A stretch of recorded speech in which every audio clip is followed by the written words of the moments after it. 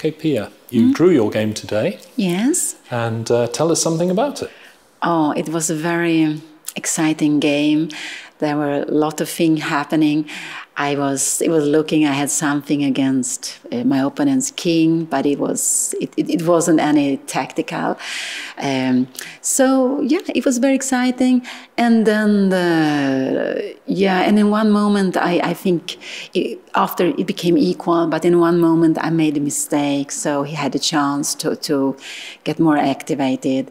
So, but he didn't take it, and in the last position, I guess it's maybe it's about unclear, or maybe I don't know. It looks a little bit unclear. Maybe I could be a little bit better, but it's not so clear. Yeah. Okay, let's have a look at the game. Yeah. Okay. Okay, Pia, we're looking at a position from your game after knight g4. Yeah, I thought it was the move. Yeah, I thought it was the best move what I played, because my plan is I wanted to move my knight because I thought Black was planning to take on e5, and now I want to open up the diagonal for my bishop on b2. So if for example, if Black take my knight, my queen will comes up on the king side. So of course Black doesn't want to take my knight. So yeah, so what was played in the game was knight e5. I think that was a good move, and I took on c5, and now, yeah, it's good to take back there. But my knight is trapped, but I always have some tactics if Black try to win my knight instead of taking back. So b takes c5 was a good move. And here I played h3, but maybe after the game, even during the game, I was not so happy with that move. I just thought I should have gone f4. f4? Yeah, and the idea is that if my knight will be kicked, I can always go back, and if I want, I can always go back. And also these things like sacrificing, it's very tempting to play knight take, bishop take d5, e take d5, knight take f6, but after e take and bishop take, there is queen d6.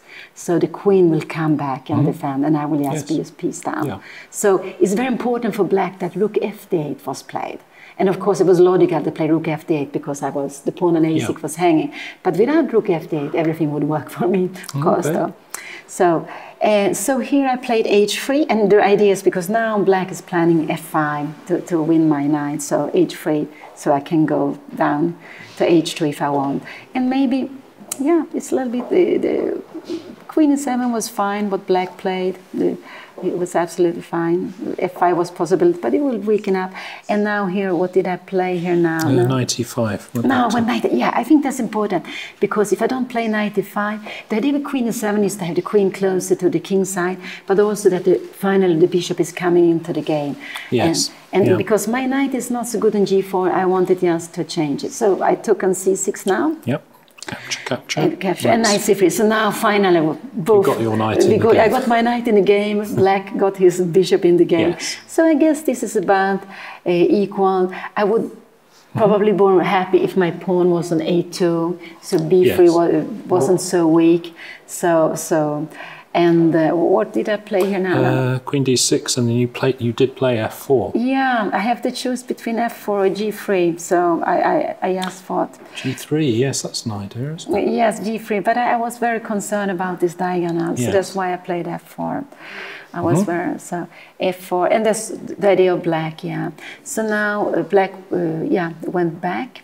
Queen e7? Yeah. And now maybe, my first move was knight e4. I don't know why I played queen f2, but I was a little bit worried about queen h4. That's why I played what I did. But I think queen f2. Queen f2. But probably I started going wrong here. So probably I should have gone knight e4, yeah. Knight e4, because there's nothing take. I'm always defending. So I need my queen to be on e2. And maybe I also have, maybe I have some ideas to go around here, and I a little bit looking at the pawn on c5. Yeah. So it looks normal to play knight e4, yeah. And this was my plan, but then I just changed my mind. Yeah. So I played queen f2. Queen f2. And here he played rook d7. This was fine, and this is when I blunder now. But now maybe it's wrong. Maybe I need to go some rook d3 somehow. Something rook d3 and rook d1. Maybe something like this. Rook d8, and I go maybe rook d1. and just to have control the d5, maybe something like this, yeah. Right, but, yes, you have some pressure. Yeah, I don't know. So is this pawn ever going to be? Yeah, maybe I can take this. Yeah, maybe I can take. But I think now I don't know if I should take it before. Maybe before playing. Rook. Yeah, maybe I could take it. Take here. Yeah, it's possible I could take it. It's possible, but it's yeah. Maybe bishop takes 6. I'm not sure. Knight b4. What really is happening here? Yeah, rook takes. Knight bishop c7. Bishop c4. Maybe it's just. Bishop c4. Yeah, maybe it's just the pawn here. So maybe, and if knight d3, maybe just. I'm just wondering. Maybe it's maybe just take and rook d1. Yeah. So black has to be a little bit careful with this. But I think I should have gone some rook. Maybe here. Yeah, maybe there's some compensation in a way. I'm wondering. Because there are bishop d3 here, yeah. No, maybe this is okay. Yes. So go back. Go back to the main line. But I make this big mistake, 92, and it's my plan is to play e4, but now he should play rook a8 because the problem is after bishop take a6, he has knight take f4. Oh, yes. And I take, he takes on e2. So it's just. It's just so I can't play that. Yes. I have to. Maybe I even have to come back. But I lost 2 tempis. So 92 is just a blunder. Yes. It's just a blunder here. So maybe I need to go. I don't know. Maybe some 93. But the knight is very funny here. So 92 was a blunder. Yes. Okay, 92. That was me. Because of this rook ad, but he missed this and played bishop b7. Yeah. b7. If I can. So now I went e4, and now. Maybe knight f6 is better. We were looking at this also. Yeah, maybe knight f6 is better here, actually. So absolutely. Because the idea is that I have to decide what I do. And if I take back with the pawn. Okay, of course, yeah. So this is the idea. So maybe this is maybe this is fine for black to play, actually. Take. Knight f6. So here, and you take g, take f6. This is the idea. And because it's the bishop pair here, yes, it's the bishop. And I can't take in rook d1. And I don't know. And if I take on c5, bishop take e4. Yeah, so this is very, very tricky, yeah? I don't know. Yeah, you didn't trust that position. No, I don't trust this so much for me now. I think just, okay, maybe I can go, yeah, I think it's just you have the 2 bishops here and my king is weak, my pawns are weak. I just think this is, getting fine for I don't know, I think this is getting fine for black now. Okay. So, but he didn't play this. He played knight b6. Knight b6. If I can make it work, which I can't. So we had little time both. We had very little time. So, and now I play queen g3. So he played f6. And now I took on d7. Oops. I think that's fine. And if he takes. Queen takes, my idea was bishop d3, and now I start threatening to take on f6. So first I defend my pawn, and then bishop take f6 is in there. Okay. So, and after bishop d3, my next move is also rook d1 and bishop c2. So. Right. No, not the rook d1 too quickly. I have to be a little bit careful because it's pinned. So he took that way, and now I play queen g4. It's normal to kick on e6, I thought.